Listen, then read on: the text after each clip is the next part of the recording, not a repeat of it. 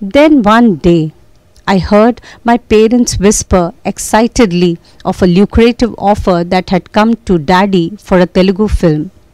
At last, he would be rich, and Mom had promised me a red frock, some stationery, and a new doll. There was an air of suppressed excitement in the house, of dreams that were finally coming true. I had a school picnic to go on early one morning.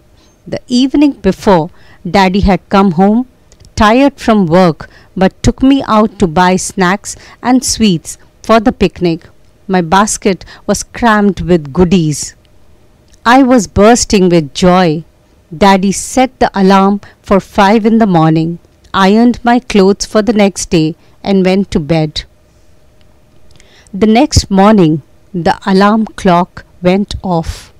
I got up, but Daddy did not. He passed away in his sleep. A coronary thrombosis, the doctor explained. I was 13, my sister Anuradha 8. Daddy was just 41. Along with his body, our dreams too went up in flames. But Nindu Hridayalu, the Telugu movie he had scripted with superstar N.T. Rama Rao in the lead, had celebrated its 100th day. The producer sent some additional money to my mother for the Hindi distribution rights of the film.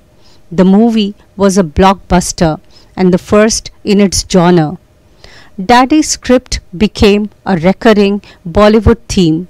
Three brothers separated in childhood, reunited as adults, avenging their parents' misfortunes.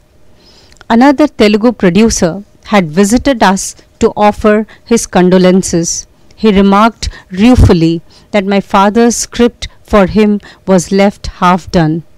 I know the story, I told him. I could finish it for you. He looked at me with kind eyes. Are you sure? I nodded. Daddy discussed the treatment with me. He smiled at my use of jargon. I completed the script for him. My mother, who had been a teacher before her marriage, went back to support the family. We left our beloved home and city, moving to my mother's ancestral home in Bangalore.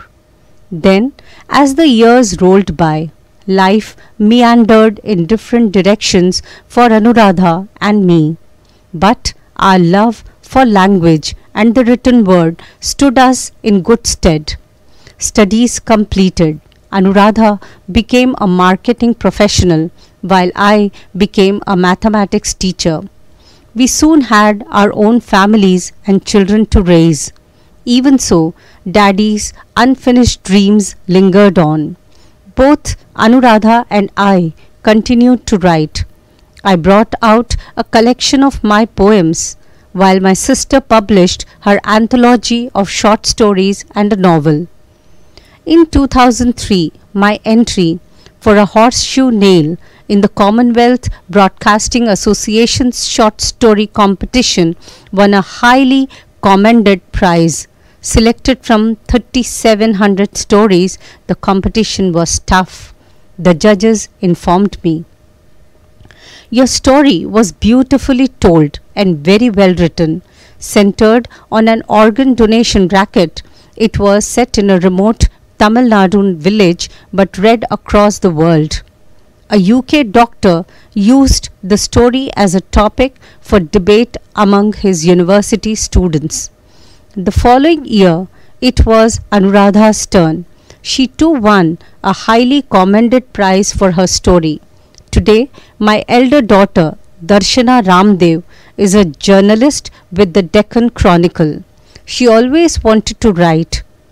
My younger one, Diksha, studying computer science, is also an ardent writer and has an active cricket blog, The Tea Towel Explanation.